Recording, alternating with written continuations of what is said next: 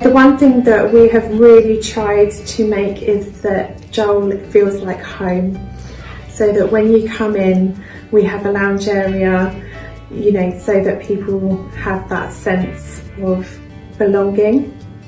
The whole purpose is to stabilise people, so we will be taking people that are actively drinking and taking drugs, and the idea will be that we stabilise them to a point where they can then go on and live successfully, independently, manage tenancies, maybe go on to training, education, employment, and live a really fulfilling life.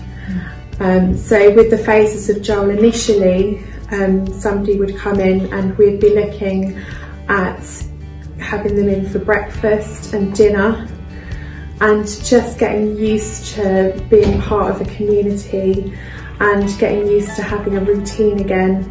And one of the core concepts of Joel is going to be around food and giving people wholesome food that can really nourish their bodies and help them physically along that journey of recovery. So meal times are going to be very important here. So one of the core elements as well will also be about doing cleaning and housekeeping. So we have time allocated in the morning after breakfast where we're going to put some music on, hopefully get everybody motivated, maybe a bit of singing whilst everyone's mopping and hoovering, again teaching life skills to people that they can carry forward with them into their lives. But also trying to make it fun, and again taking responsibility of the whole environment around them and looking after it, and that real sense of belonging. Then we would be looking through doing one-to-one work with people to try and get them to then progress onto the second phase, which would be more about doing sort of group activities.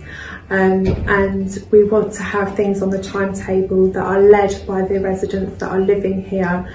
So talking to people about what inspires them, what lights them up, and whatever that might be, seeing if we can get people in to facilitate that, or if we can find ways of facilitating that ourselves, so that they get that real sense of achieving something and doing something that they really enjoy, which is away from any of the other things that might have been holding them back in the past. When somebody comes to us, a lot of their time would be taken up either thinking about alcohol or drugs, or how they're going to get the money to get alcohol and drugs, going to get the drugs and alcohol, and then also using them. You know, all of their energy goes into that.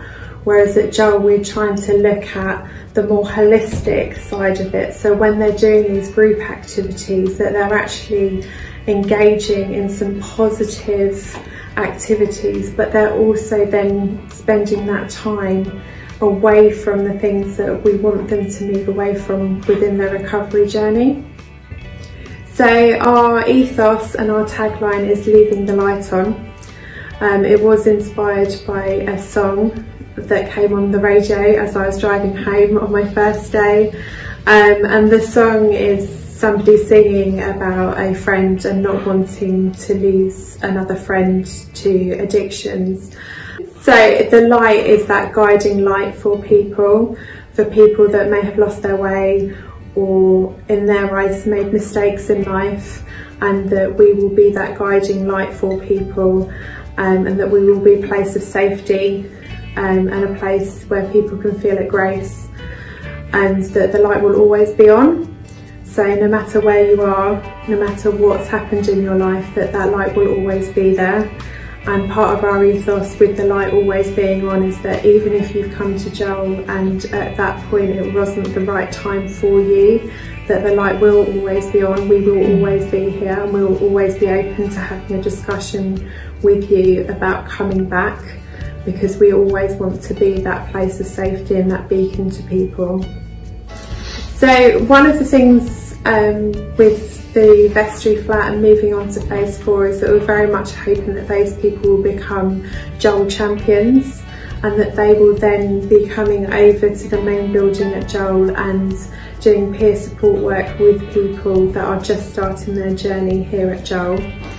We really want to get that sense of community and that feeling that we are all together. Part of that will be around dinner times and sitting around the table at dinner like you would at home with a family, someone setting the table, someone helping out cooking with the dinner with the member of staff.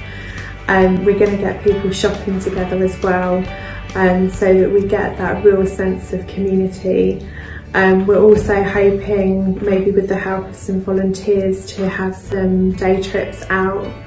Again, we really want to be talking to the residents and we really want to be person-led. So if we have somebody here that's maybe interested in history, we could go to Hampton Court Palace. You know, if we've got somebody here that really is interested in nature and walking, maybe we could go out to Richmond Park. So we really want to get that sense of community of us all doing things together, but also inspiring people and being person-led as to what we actually put on the timetable and what we are actually offering people. For me, I love the vision of what Joel can be and the hope that it can offer people, and offer to people that historically may not have had this opportunity, or because of their circumstances haven't been able to really engage in a recovery journey. And hopefully Joel can be that place to offer that safe place for people to go on that journey of recovery, and that we can really support people to get where they want to be.